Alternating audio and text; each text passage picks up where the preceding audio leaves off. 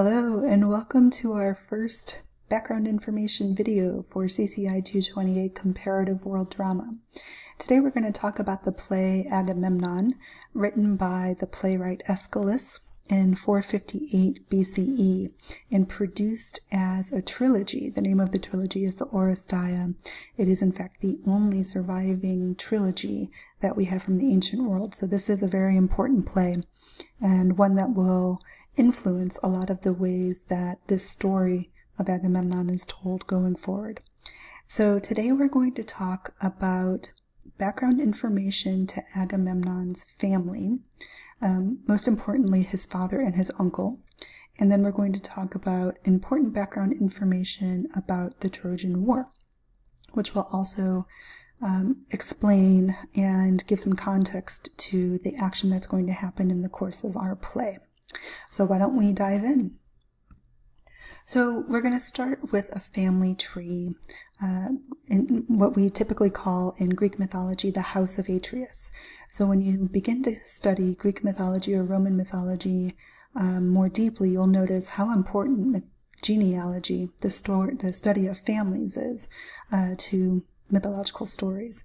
The actions of parents continue to affect the lives of their children in most of these stories. So when we look to what is going on with our heroes of myth, we usually have to consider what their birth story was, or how their parents acted, or some of the fates or luck that has been following their parents around as part of the story for their children. So we're going to start with Atreus, who is Agamemnon's father. Atreus had a brother named Thyestes, and their father's name was Pelops. Now, Pelops was the ruler of the city of Mycenae, or the city of Argos, depending on which story you're listening to. So for our story in Agamemnon, we're talking about the city of Argos.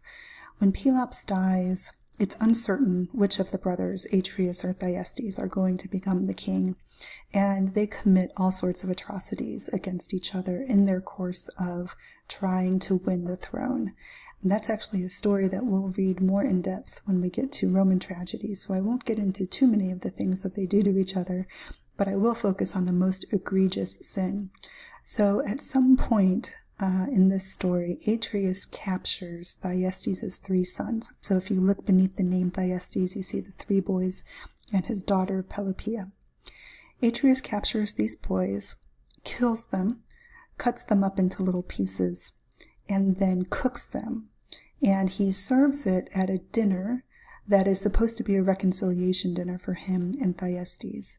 And when Thyestes recognizes what it is that he's eating, he is so distraught and so destroyed that he just cedes the throne to Atreus and leaves Argos. Now, cannibalism was a taboo back then, just like it is today. So the gods are not pleased with Atreus, and they put a curse on his family. And this continues to play out in successive generations, and we'll come back to that, of course, when we read the play. Now, if you look right beneath Thyestes' name, you see Pelopeia has a little plus and someone beneath her named Aegisthus. And that means that Thyestes slept with his own daughter, Pelopeia, and had another son named Aegisthus. So you'll want to remember Aegisthus' name because he will pop up again at the end of our story. Okay, so let's move on to Agamemnon's generation. So this is Agamemnon and his brother, Menelaus. So these guys actually have a very good relationship. They are not competitive for the throne. Agamemnon is the elder brother, so he becomes the ruler of Argos, and he's looking around for opportunities for Menelaus to become a political player in other areas of Greece. Menelaus eventually gets interested in a woman named Helen, and everyone in Greece is interested in Helen. She's the most beautiful woman. She's actually semi-divine. She's a daughter of Zeus, but her beauty is such that it's completely captivating, and all of the most important kings and warriors of Greece want to marry her. Now, her father, Tyndareus, recognizes that this is an opportunity for him to make a very advantageous match. And he also recognizes how dangerous it is to have all of these really strong, powerful men milling around his home, becoming more and more threatening, waiting for him to make a choice about who's going to marry his daughter. So he enlists the help of a man named Odysseus, who is famous for his cunning.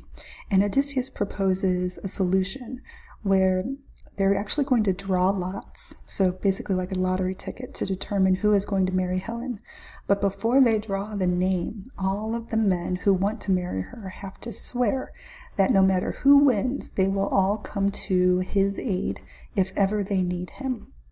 All right, so if something bad should happen to Helen, or if something bad should happen to Helen's husband, all of these powerful kings, all of these powerful warriors will have to band together to make sure that the right is made wrong. And that is called the Oath of Tyndareus. So all of the suitors agree to this.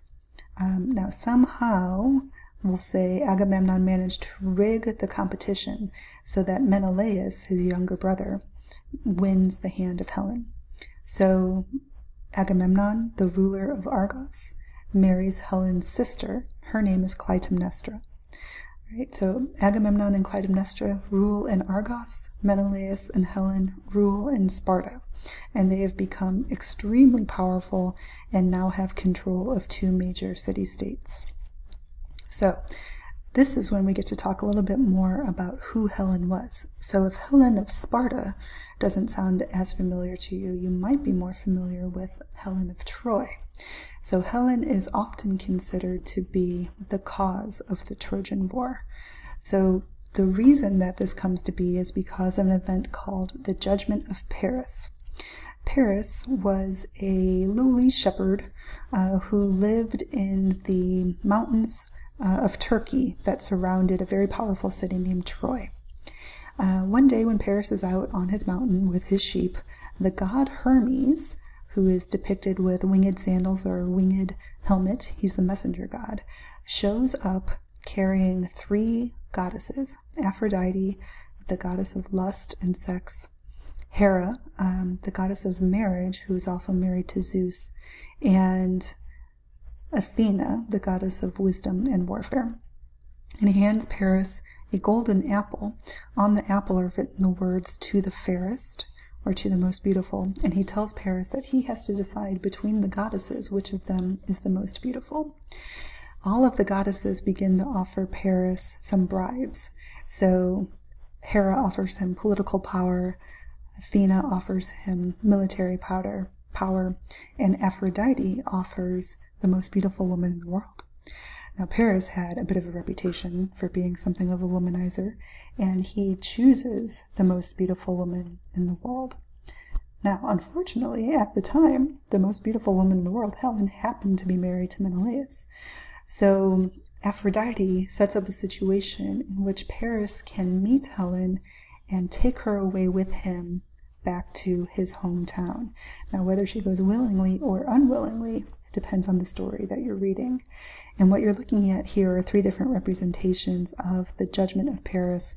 On the bottom left there you have a Greek vase painting from the 5th century CE, which is closer to when the play itself was written. On the right we have a painting by Cranach the Elder from the Renaissance, where you can see that they've updated the men's clothing to, sort of indicate what time period that we're looking at, whereas the women have been stripped of their clothing.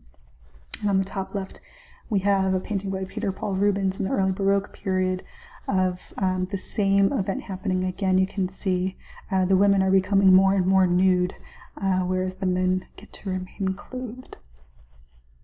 So, back to our story.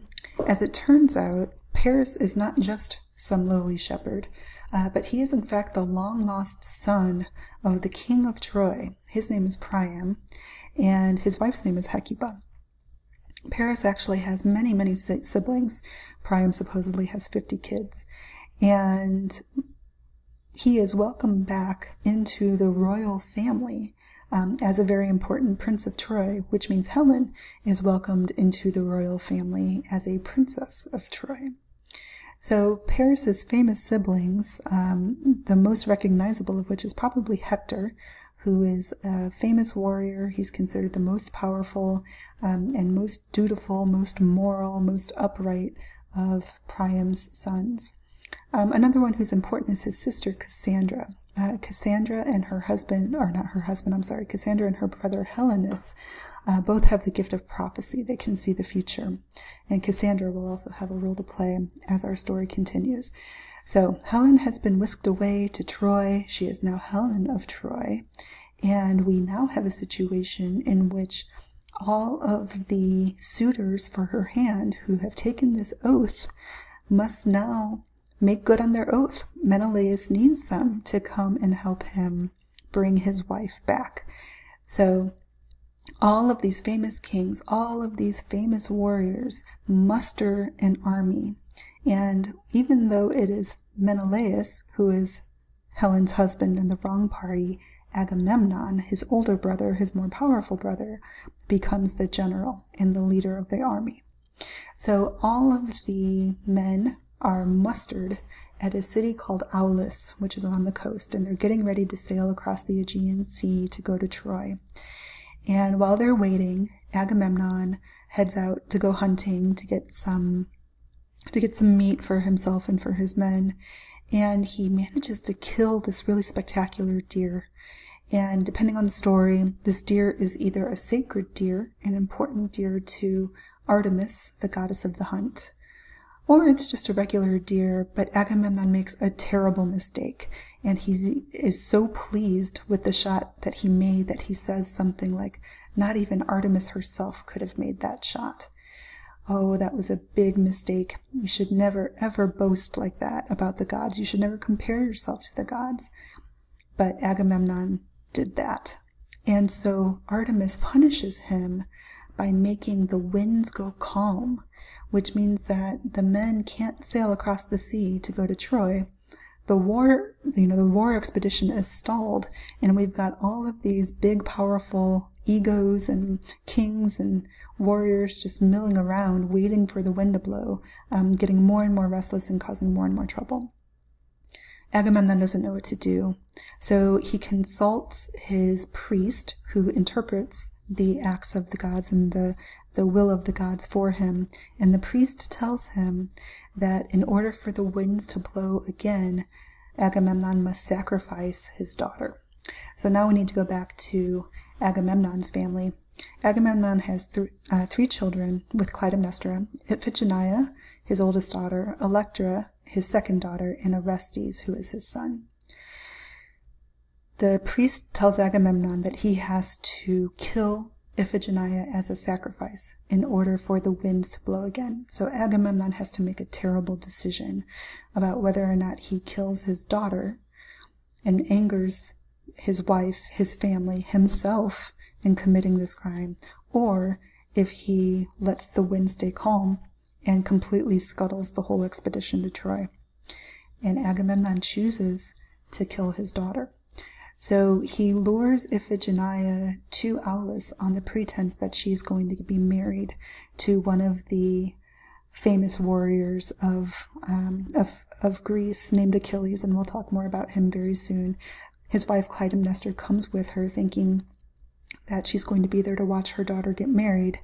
But of course, when they arrive, the truth comes out, and Agamemnon must kill Iphigenia, which he does. And we have some very famous representations of this, most famously perhaps a wall painting from the Roman city of Pompeii, where you can see Agamemnon on the left not watching as his men and the priest drag his daughter away, and Artemis on the top right watches with her stag, her sacred deer on the left. This action, of course, is going to have long-term consequences. So on the one hand, they do manage to go to Troy, but on the other hand, when Agamemnon returns, he finds an incredibly angry wife who has lost her daughter.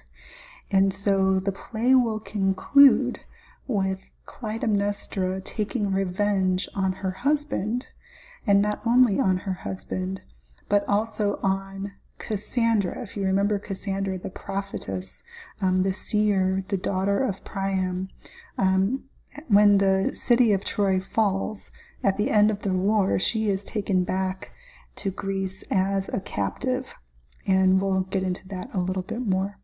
So this is a quick introduction to Agamemnon. We'll review a little bit more, and we'll watch some